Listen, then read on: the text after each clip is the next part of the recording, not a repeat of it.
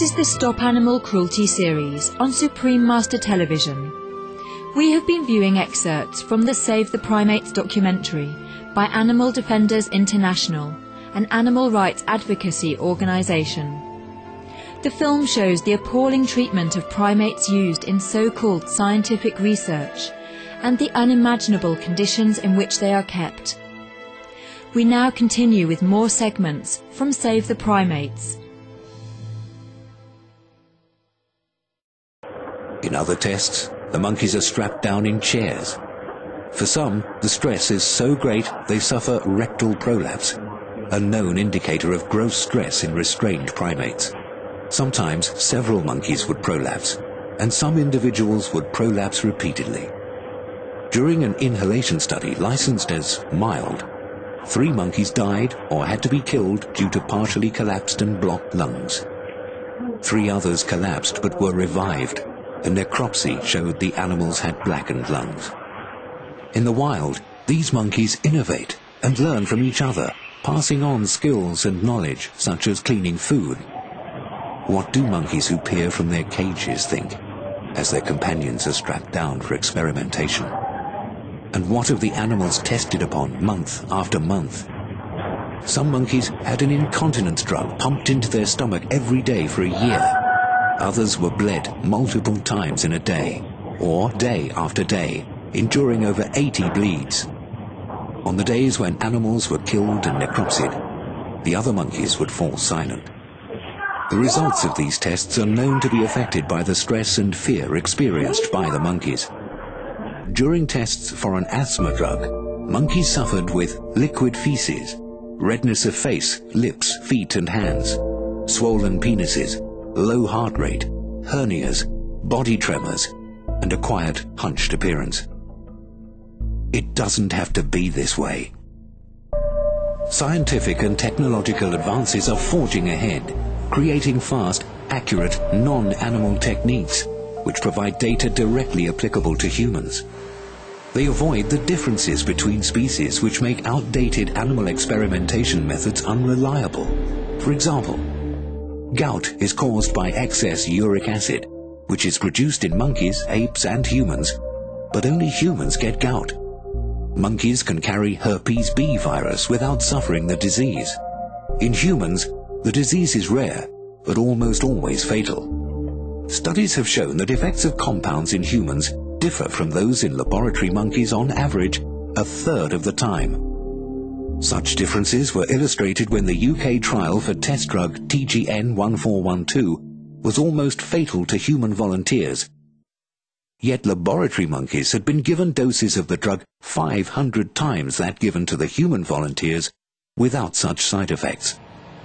Now, many agree that this disaster could have been avoided by using advanced technology, microdosing. Microdosing involves giving tiny, safe doses of new compounds to human volunteers, and samples of blood or urine are then analyzed by accelerator mass spectrometry, or AMS. Able to count individual atoms, and so sensitive it can detect a compound even if just 1 liter of it were diluted in the world's oceans, AMS can show how compounds have been absorbed, distributed, metabolized and excreted by the human body. The European Union Microdose AMS Partnership Programme recently demonstrated microdosing as 80% predictive of drug absorption and distribution in the human body, making it significantly more accurate than primate, dog and rodent models. Adoption of advanced techniques such as this would allow drug development to be accelerated, accuracy improved and costs cut. And this is not the only modern technique ready to replace the use of primates. Others include cell and tissue culture models, the latest microscopic techniques, sophisticated computer and mathematical modeling, 3-dimensional tissue engineering, and high-tech scanning. After commercial testing, the next largest area of primate use is academic neurology experiments in universities. These studies can involve restraint, brain damage, and electrodes permanently implanted into the animals' heads. Often this so-called fundamental research does not attempt to justify itself by describing a clear application for human benefit. Yet advances in modern scanning techniques are enabling non-invasive neuroimaging of the human brain, providing unprecedented understanding of mental ill health, neurodegenerative diseases, vision, hearing, speech, pain and more, by providing data of direct relevance to patients. There are no regulatory requirements for academic experiments, so this is a field where replacement with modern scanning techniques could be rapid. Industry and regulators, and indeed much of academia, are inherently resistant to changes in the established system. But the reality is that animal testing is a poor predictor of human responses. Commercial testing is a huge area of primate experimentation, but a comparatively small part of the overall testing for new drugs. So replacement should be faster than with the EU cosmetics testing ban, where a start-to-finish test replacement strategy was employed.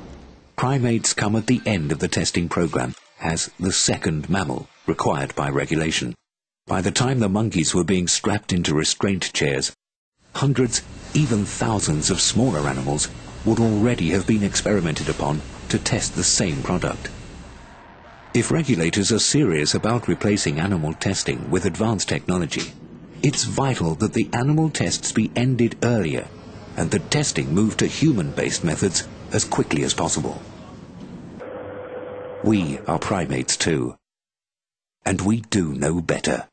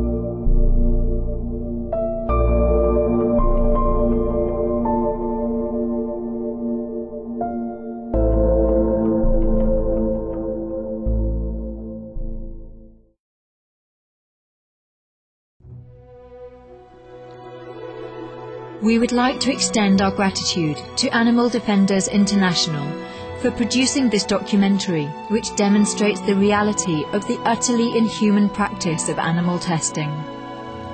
It is clear that this barbaric and unscientific research must be stopped immediately. What can we do to help? First, only buy products that have the "not tested on animals" label on the container. Also, please write to your government representatives and ask them to urgently pass legislation against this outrageous activity. Please be sure to also adopt a vegan diet. In that way, you are protecting all life on this planet, conserving biodiversity and stopping the greatest threat to all beings, global warming.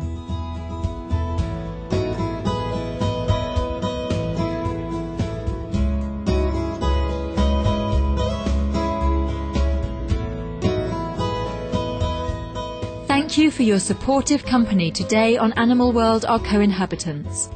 Together, we can protect the animals and speak up for those who cannot speak for themselves.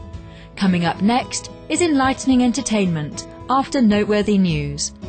May all of God's creations be loved, honoured and protected.